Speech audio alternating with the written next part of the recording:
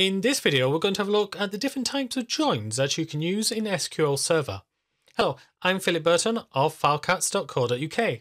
On screen, we've got something that looks fairly complicated, but don't worry about it. What we've got is two tables that we've used before. sys.objects, so this gives you a list of all of the objects, and the important thing to remember here is that there is an object ID number and there is a name attached to it. So this is a particular object, this is another different one. And then we've got this, which gives you all of the columns. So object ID number 3 has got about 13 columns, and object ID 5 has got some 17, 18 columns, and so on. So what I'm doing in here is having a different set. So here I have got one query where the object IDs range from 3 to 19. And in this one, it ranges from 10 to 29. So you can see there isn't a 10, 11, 12, 13, 14, or 15. And in fact, there isn't a 26 either. If you're running this on your computer, the results might vary. Now, the question is, if I join these two sets together, what is the answer? Am I going to get numbers between 3 and 19 and then 10 and 29? Or am I going to get numbers between 3 and 29, or between 10 and 19, or what? And the answer is, I'm going to get numbers between 10 and 19. It's because of this type of join. Now, to have a bit of an easier look at it, let's have a look at these two tables just looking at the object ID field.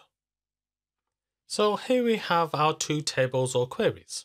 And we've got sys.objects, which has object IDs of 3, 5, 6, 7, 8, 9, 16, 17, 18, and 19. We've also got sys.columns, which has IDs of 16 through 29.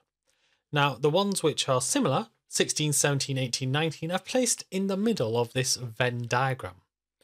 So we have got various different types of joins. And if you know the joins, why not predict what numbers are going to come up each time? So the first join is just the word join, also known as inner join. So if you know what joins are, what's going to come up? An inner join is going to take only those things which are in both queries or tables. So in this particular instance, it's going to take 16, 17, 18, and 19. It's not going to report on the others. A left join, also known as a left outer join, takes everything from the first table, sys.objects, and it takes everything from the second table where they are the same.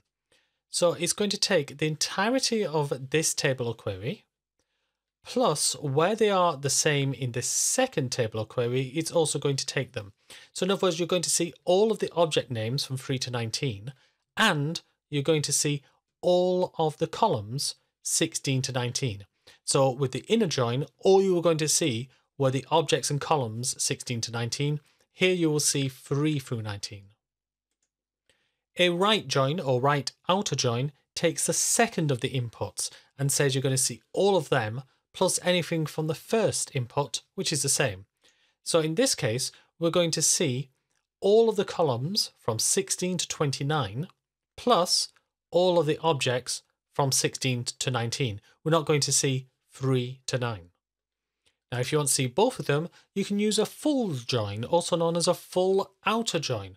So that is going to get all of it. So all of the sys objects from 3 to 19 and all of the sys columns from 16 to 29.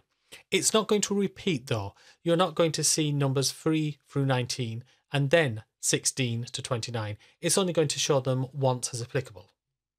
The last join is not often used, and if you are just starting out with joins, don't use it.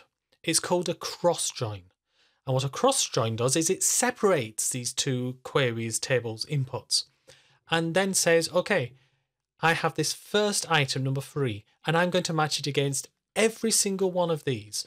So we've got 13 different sys.columns, and it's going to give me 13 answers compared to number 3. And then 5, it's going to compare 5 against each of these.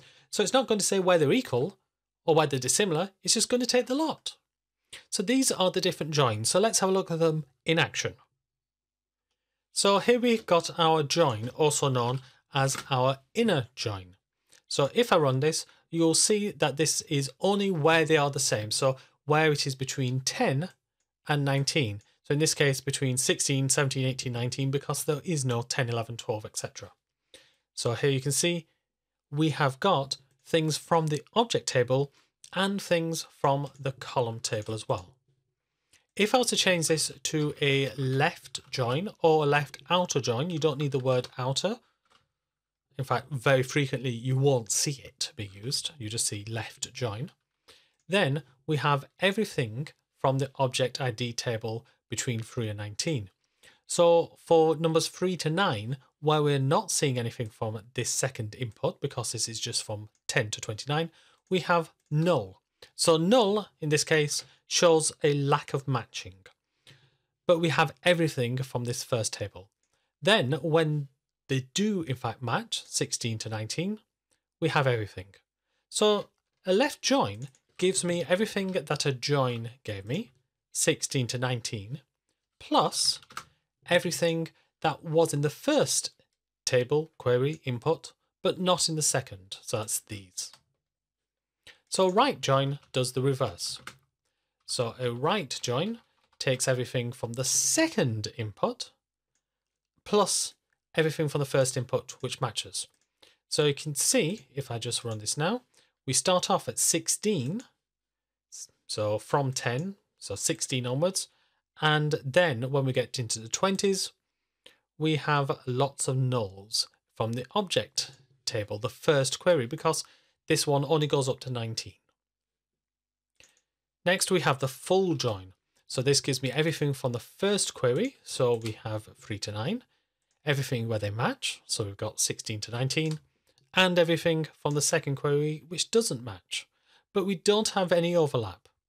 So we don't have the entirety of the first table and then the entirety of the second table. We only have numbers 16 to 19, just the ones. And then finally, there is cross join. So cross join does not require this on because there is no comparison that you are using. So I'm just going to comment it out. So if I run this, look at the dissimilarities between the two object ID columns. So number 3 is being compared against 16 to 29. And then scroll further down and we'll see number 5 is being compared against each of those, and then 6 and then 7 and so on. So this is not used often, and you can see how many more rows this is being producing, 1,460 compared to even with the full join, we only had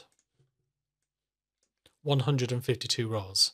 So you really see a huge number of rows for the cross join. Not often used, avoid it unless you've got the particular need. So we have got these 5 different joins. We have got join or inner join, which gives you everything where the two inputs match. We've got left join, which gives you the entirety of the first input and where the second input matches. We have right join, which gives you everything from the second input and where the first input matches. So of course, left join and right join, if you reverse the order of the two inputs, they would be the direct opposite. So A left join B is the same as B right join A. It just depends on which one goes first. Full join, so that gives the entirety of it. And cross join, that's the one to avoid unless you really know what you are doing. Thank you for joining me in this video. If you like it, then please click the like button. And why not subscribe and click the bell next to it so you'll be notified of any new videos. Thank you for watching this and keep learning.